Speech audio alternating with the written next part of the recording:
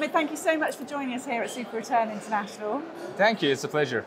A fascinating panel talking about AI and how this industry is beginning to adopt AI into the industry. Where are we at with that, and what would you say the position is now?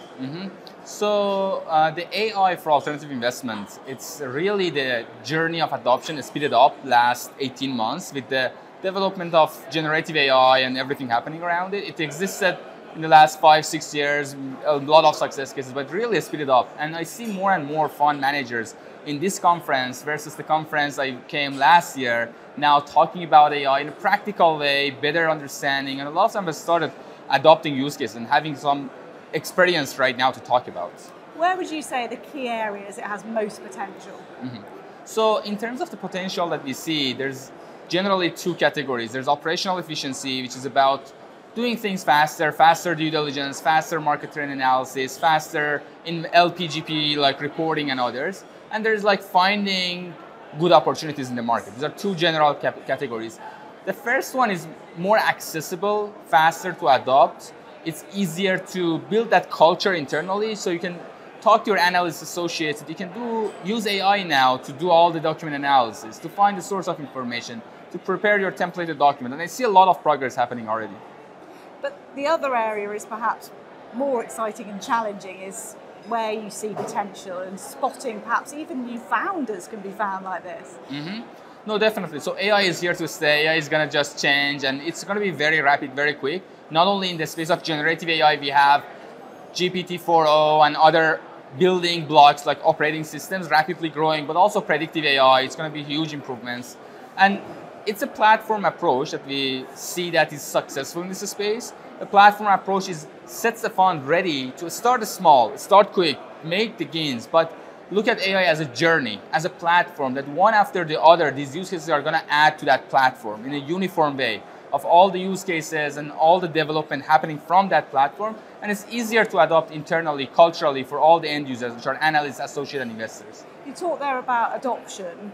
What are you seeing in terms of the teams needed to really embrace this? Are we seeing people trying to retrofit this, or are they actually looking for properly trained AI experts to come into businesses right from the start and make this integral?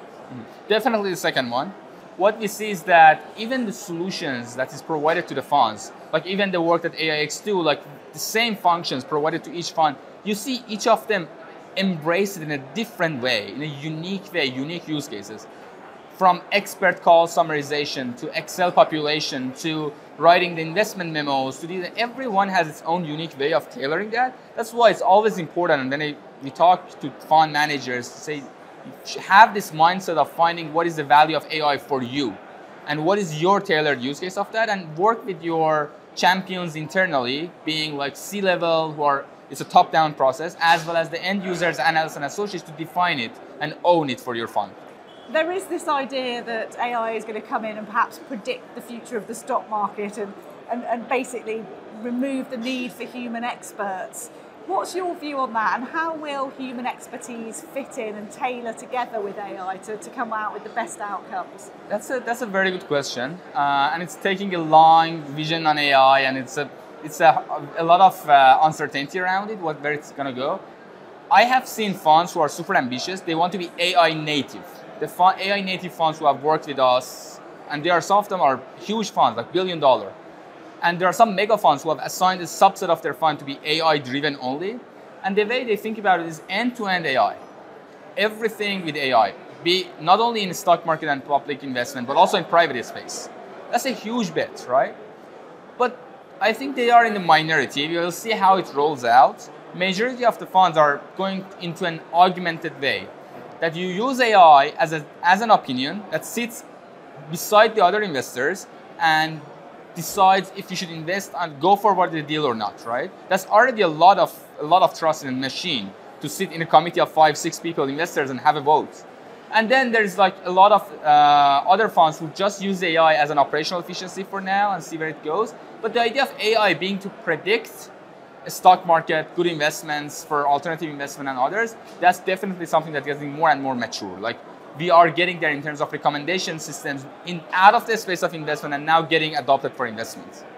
What are the key challenges with all of that? Because people are quite fearful of putting too much responsibility into the unknown. So the main challenges we see for this, like we have this ongoing survey study, which is working with fund managers and see exactly this question. Like one of the questions is, what is the challenge for AI adoption for you?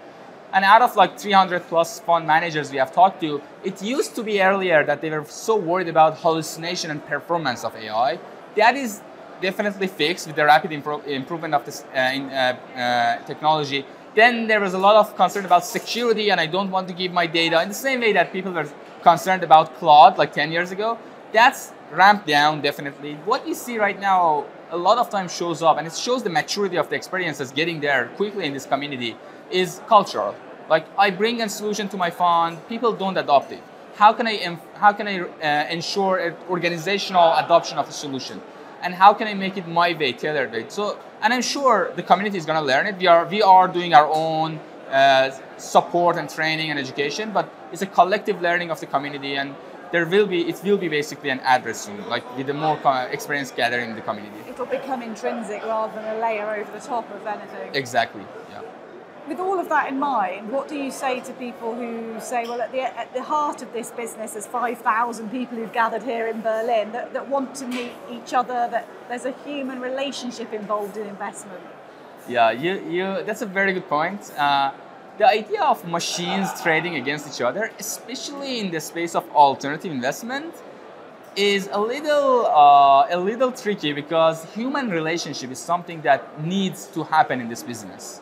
So if you want to take a longer vision on what AI does, I think it's gonna empower the insight extraction, finding their risks and upsides, and make the decisions faster. But at the end, it's humans that should sit down together and build that relationship and make a deal, right? So the AI is gonna just make more free time for everyone with better insights, so everything moves faster and there's less illiquidity in this market, which means in the theory of economists 101, more perfect market, more efficiency in the economy. I think there'll be a few people breathing a sigh of relief. We'll end it there, Mohammad. Thank you so much for joining us. Great to talk to you. Thank you for having me.